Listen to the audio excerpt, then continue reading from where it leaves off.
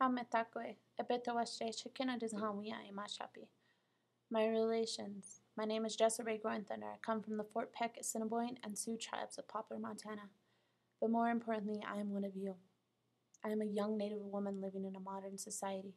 And because of that, because of my bloodline, because of my cultural identity, I am subject to be a victim.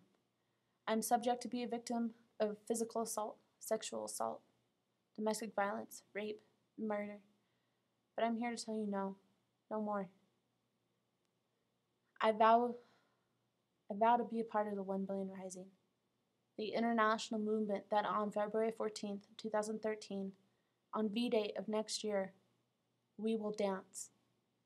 This pledge is coming from different communities all over the world to begin the healing process and the change to end domestic violence from that global standpoint. This is what we need. Being a cultural person, you know the importance of dance. It's in our blood. What better change for us than to dance away this issue? So I challenge you, Indian country. I know what you're capable of. If there are 5.1 million American Indians just in the U.S. boundaries alone, think of how much we can do if we stood together.